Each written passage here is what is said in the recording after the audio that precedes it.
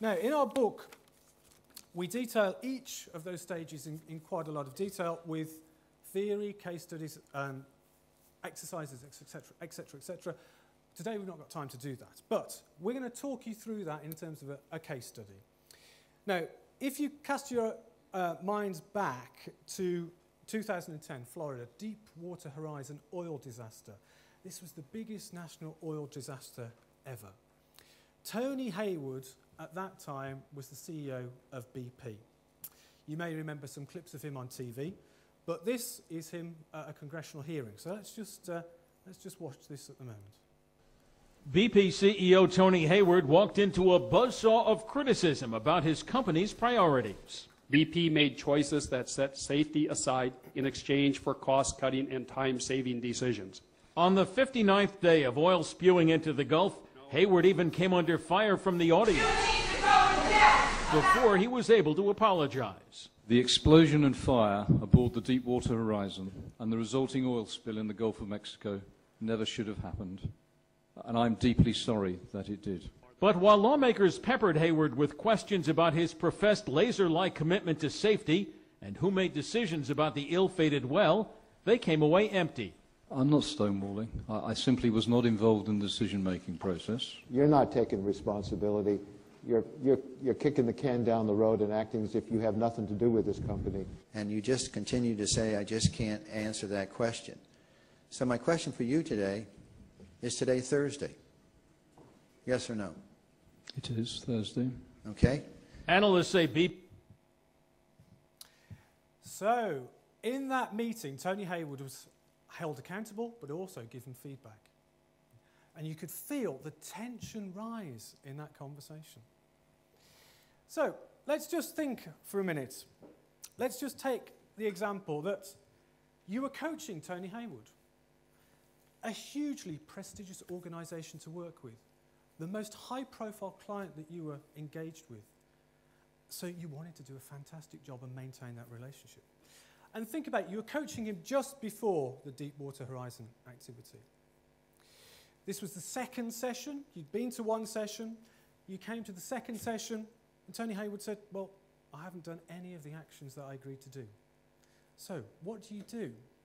Now let's go back to our 2x2 matrix, and let's think about potential inputs I could make as a coach and discuss what those reactions could be. So if we go to the low challenge, low support area to start off with, then John, if you were Tony Heyward and I was coaching you, I could say, okay, so what do you want to talk about today? How do you respond to that? So my immediate reaction to that is, I'm relieved. Ian's let me off the hook. Haven't done any of my actions, but he wants to move on and he wants to talk about today's focus. So my immediate reaction is relief. But if he keeps doing that, if that's all he ever does every time I don't do my actions or don't do what I say I'm going to do, to be honest, gradually I'm going to lose respect, and gradually I'm going to get disinterested, and gradually I'm going to disengage. So that disinterest, yeah, why are we there? Why bother? So, okay, let's move on to the next area, which is the high support but still low challenge, the cozy club. Let's think about an intervention I could make there. Well, I could say, okay, it sounds like you've had a difficult few weeks. How does that make you feel? Now, I value, like everybody, I value being asked how I feel. I think that intervention is going to build rapport with me. I can feel the empathy in that question. And if I have had a terrible 2 weeks, it's going to help build our relationship. But again, if Ian, as a coach, were to continue to adopt that style of questioning with me in the second session, the third session, the fourth session, there's maybe going to come a point where, as a chief executive, I'm going to think, this feels a little bit like a counseling session. I'm focusing on my feelings a great deal. Is that really what I'm paying for? It's a great rapport building, but not giving you the push that you need. So let's look at the other area, which is the high challenge, low support, the area of stress, and think about an intervention I can make there. Well, I could say that's not good enough. Whose time are we wasting here? So this is really going to make me sit up, but it's going to make me sit up a bit too quickly, a bit too bluntly. And to be honest, I probably think at that point Ian has stepped over the line. He doesn't know me well enough to break the rapport that quickly and that bluntly, and it's potentially going to make me angry. And clearly that's not going to help our coaching relationship. So I've got the potential of losing that highly prestigious client at that point. So let's think about the high challenge, high support intervention. And this could be, this is awkward. I don't want to let you off the hook. How committed are you to this coaching process? Now, this one really makes me think. It stops me in my tracks.